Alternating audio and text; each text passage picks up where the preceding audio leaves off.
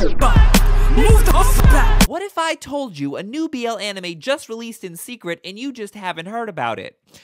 Well, I would be lying, but Netflix about a month ago did just drop all 10 episodes of Ooku The Inner Chambers, an anime adaptation of the acclaimed josie manga written by well-known and loved BL mangaka Fumi Yoshinaga. Now, Ooku is great. 10 out of 10 I recommend. It's dramatic, it's investing, it's juicy. It also has boys kissing and doing other things, and I can't say the same about Skate. In the first episode in particular, the really long first episode, is a homo-romantic Boston cream pie donut without the donut and especially without the Boston. So allow me to convince you to watch Ooku because Netflix did like zero promo for it, and I'm always here to do the extra work for the people. However, if accessing Ooku is an issue, maybe you need today's sponsor, Atlas VPN. Atlas VPN helps protect you while browsing the internet by hiding your IP address and blocking malicious ads and malware, giving you an overall more secure internet usage experience. It also allows you to do fun things like access content not available in your country due to licensing restrictions on streaming services you're already paying for, like Netflix. And just in time for summer, grab Atlas VPN's summer deal of $1.83 a month, plus 3 months extra and a 30-day money-back guarantee when you click my link in the description and sign up today. So just a brief synopsis of Ooku, spoilers ahead.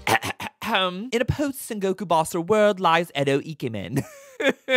In a post-Sengoku Basara world lies Edo Ikemen, a fictional version of the Edo period in Japan where a disease called karma killed off 80% of men because honestly it's for the best, leading to a shift in society where women become the dominant gender by a whole lot and thus take on all the roles men once occupied from general labor to government. Meanwhile, the remaining men become treated like the objects they are and are relegated to only being of use for their dicks, particularly to create children, the need for seed, no Gundam. The leader of the country now being a woman means her harem of concubines now becomes entirely men because heterosexuality, but we forgive it! Because 3,000 hot, ripe, ready-to-be milked men are at the shogun's disposal with the explicit purpose of serving her both outside and in. The building of where these 3,000 hot men are locked away to become fertilizer is known as the Oooku, and with thousands of hot young men locked away together with only one woman, they should have had gangbang! There's bound to be some boy-on-boy bedding. It's only math. The hour and 20-minute long first episode of Ooku begins with a story of a man with the voice of Gilgamesh shaving his head yet still looking smoking as he joins the Ooku to provide for his family, gradually rising the ranks as he avoids the approaches of other men and eventually initiating some of his own, before he wins the Bachelorette, which, surprise motherfucker, means he has to die. Except he doesn't because semantics, all thanks to the newest shogun, a woman of impeccable taste with no time to waste who goes on to be known as the Quickie Shogun, aka the Shotgun. Not only because of her approach to segs being but because she is the queen of budget cuts, having the economic sense to see that the country is in a recession, and the potent sluts that fill the castle's corridors would be better utilized posting on Backpage back in their hometown. This, of course, being back when Backpage was still online, back in the 1700s, of course.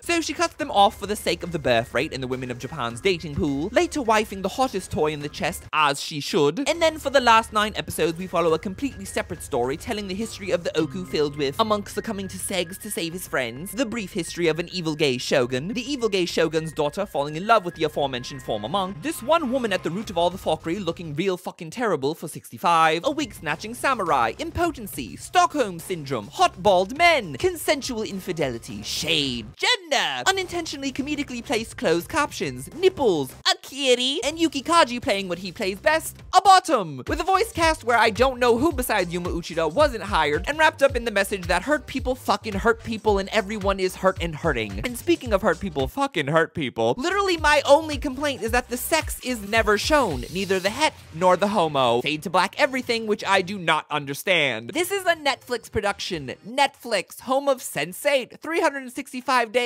Oscuro Deseo, Elite, Devilman Crybaby, Q-Force, I miss Q-Force. I mean, at least for the monk scene, you can supplement by watching Soryo Tamajiwaro Shikiyoku no Yoru ni, but you shouldn't have to. But besides that, Ooku is great. You should watch. It's a josei manga adaptation. Those are rare. And if you liked Utakoi, this is more in-depth than that, although Utakoi is a lot sexier in retrospect. The 9-episode main story is also an incredibly interesting gender reversal of the brutish, hardened male character archetype matched with the delicate, effeminate female character archetype. For sure recommend if you're a fan of shoujo romance or show row, as I like to call it. And I know I led this expedition with boys kissing, but it's the characterization behind and the character models doing the kissing that makes it all the more investing. If boys kissing were enough, I would have watched Sasamiya by now instead of being a hater for fun. And boy, is it fun. Of course, I have to give credit where credit is due, because I probably would have overlooked Oooku altogether, probably wouldn't have even known it existed, if it weren't for Mama Loves Manga here on YouTube championing the series for so long, so shout out to her. Hopefully Oooku gets a second season, because its first season just felt like a setup, so Netflix, if you're listening, make the S in Season 2 stand for sex! Have you watched Oooku? Have you read Oooku? Who from the cast is your groom of the bedchamber? For me, it's like I said, the shotgun has impeccable taste. And friendly reminder about Atlas VPN's summer deal, $1.83 a month, plus 3 extra months with a 30-day money-back guarantee. Are you tired of RapidGator telling you to wait 2 hours between downloads? Sign up for Atlas VPN Premium at the link in the description or at the top of the pinned comment and sign some petitions while you're there. Shout out to my newest patrons, Jackie Daytona, Crazy Barney, Queen 21, Rainbow Sundere, Too Much Desu, Johnny, Zoe, Adian, K Jones, and Dixie Normus. And if you become a patron, you can see my full playthrough of the Goro route of Scoutmaster Season, or if you don't mind waiting, my playthrough of Dream Daddy will begin in August as well. That's everything. All right, my Evangelion video should finally be coming first week of August. Bye!